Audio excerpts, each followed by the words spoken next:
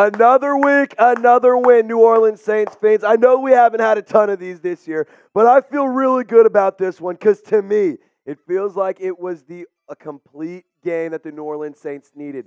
Not only was the offense good, not only was the defense good, not only was special teams good, everything was good for the New Orleans Saints. And I know that there are some people who are going to be nitpicky about some of this, but I think at the end of 2023 and heading into 2024, we should celebrate this win. So start off today's video by giving me a like, shouting out Jonathan Abrams, shouting out Alontae Taylor, who got his first career interception. Show some love. Like the video if you're excited for the Saints win and if you're pumped up for 2024 to be a great year. So here's what the final scoreboard looks like, the box score numbers, as you guys like to call them.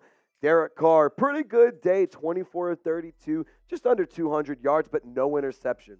He had going into this week 2 back-to-back weeks with 3 touchdowns. We saw him get close to a couple more, start some drives that just quite didn't end, but 2 touchdowns still pretty good. Jamal Williams led the team in carries, or in rushing yards and rushing production after Alvin Kamara left early in the game at halftime for an ankle injury and did not return to the game.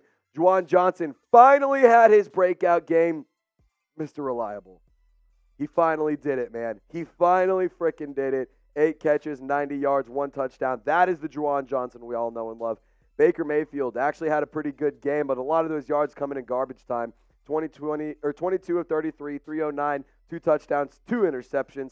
Rachaad White, limited on the ground, 11 carries for 42 yards. Trey Palmer led the Bucs in receiving. 4 catches, 84 yards, 1 touchdown. Mike Evans, the New Orleans Saints own you. Marshawn Lattimore owns you, and you had the absolute straps put on you once again. But let's get into an injury update around number 41. Kamara, like I said just a moment ago, he left and he was ruled out with an ankle injury. Tried to return but was unable, and that's coming in from Dennis Allen in that post-game press conference. So obviously Alvin Kamara's impact was missed. However, the Saints were still able to get it done. They were able to get some decent production out of Jamal Williams, not just on the run game, but in pass catching as well.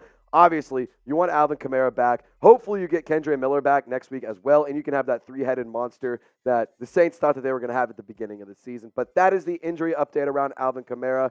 So, guys, this is why you subscribe. If there's any other notable updates around Kamara, around Nephi Sewell, who's going to be getting a second opinion for his injury, and Landon Young, who is believed to avoid a major injury and is believed to avoid surgery.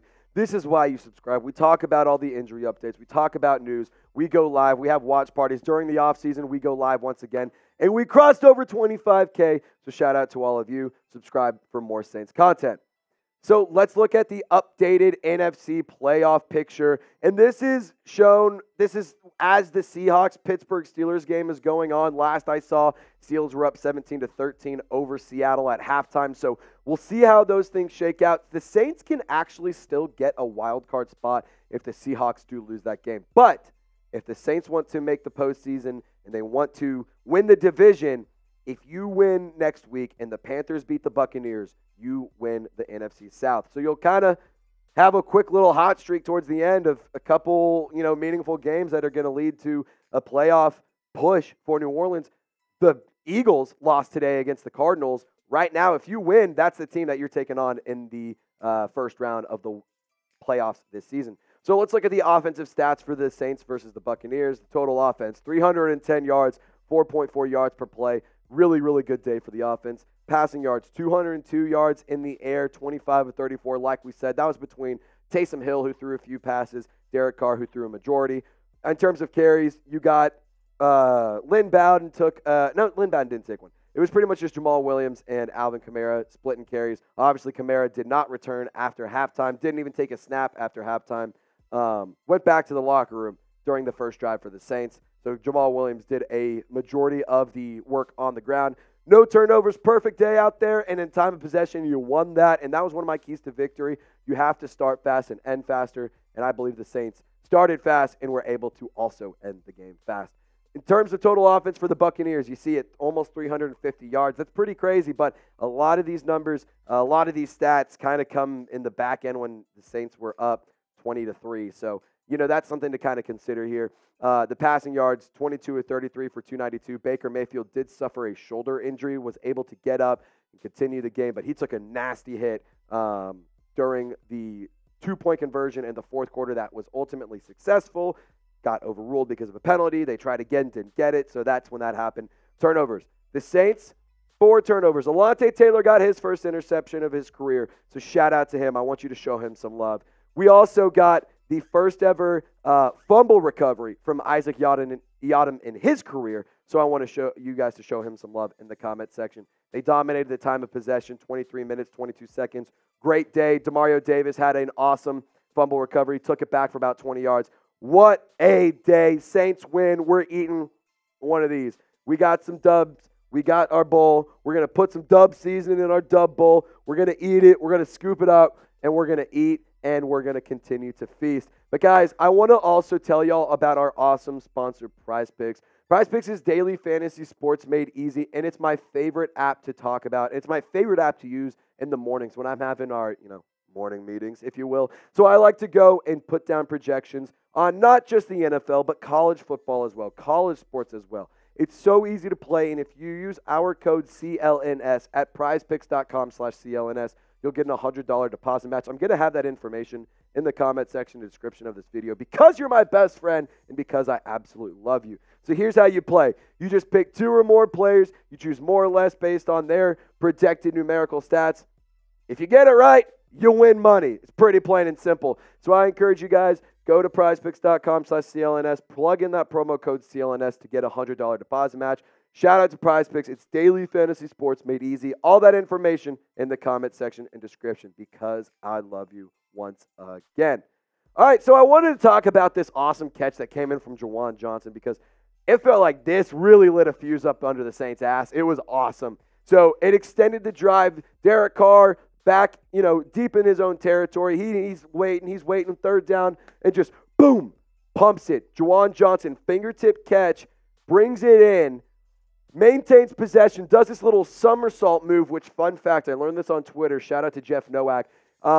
He learned this from Chris Godwin when they were at Penn State together, which is, kind of funny how things really work out like that.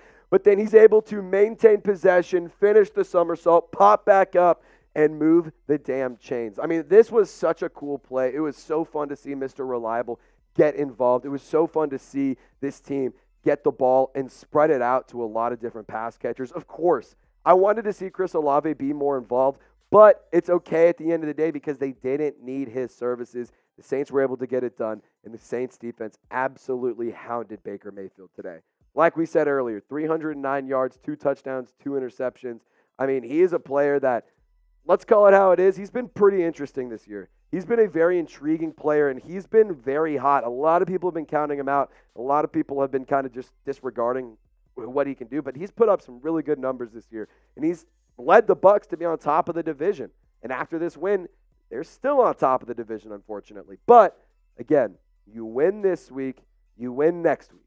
The Bucs lost this week. If they lose next week to the Panthers, Baker Mayfield's going to have to go and watch another playoff series on his couch. But, guys, there's been a lot of hate, and there's been a lot of interesting comments about the punter Lou Hedley. Aussie, Aussie, Aussie, oi, oi, oi. I do want to shout this stat out. This chat stat is pretty interesting to me. So, Lou Hedley is tied for second in Saints franchise history with 30 punts down to inside the 20-yard line. That's tied with Thomas Morstead. And I understand that a lot of y'all have been underwhelmed with Lou Hedley. A lot of y'all haven't liked what you've seen. But this guy consistently is putting it inside the 20. That's something that I honestly didn't know. I didn't realize how consistent he was at doing that. But it's been great, at least in putting the ball in the 20. Of course, there's been some shorter fields. There's been some longer punts that he's had to try to make. He's had some really, really good punts go his way. He's had some really crazy things not go his way. But I will say this, Lou Hedley has been consistently able to drop the ball inside the 20 and give the Buccaneers not the Buccaneers, but whoever the opponent is, a long field, at least 80 yards throughout this entire season. So I just want to give that chat stat a little bit of love. Shout out to Lou Hedley. He's, the Aussie rookie, tatted up head to toe. I think I'm a big personal fan of his. I know I wish he was a little bit better in terms of the production, but man, this was a fun game, and it was a fun year, and it was a really good time. So I want you to grade the Saints' performance A, B, C, D, or F. For me, I'm going B+ or A-. F it. A-. I'm going A-. It's the end of the new year. I was really impressed with this team. It felt like they played a full 4 quarters. And guys, if you want to check out any of the highlights from this game, I tweeted out a bunch of them throughout the game. I'm also been tweeting out a lot of jersey swaps. I have some pretty cool ones. My girlfriend just sent me. Hint. Patrick Queen, Jamar Chase in a Saints uniform. You want to see it? Go check my Twitter out. It's pretty dope. Trace Gerard 48 on X, formerly known as Twitter. Saints win. Who dat nation? I hope you had a wonderful 2023. I hope you have a wonderful 2024. Call a frickin' Uber. Be safe. Y'all have a good evening. Y'all stay golden. See you next time.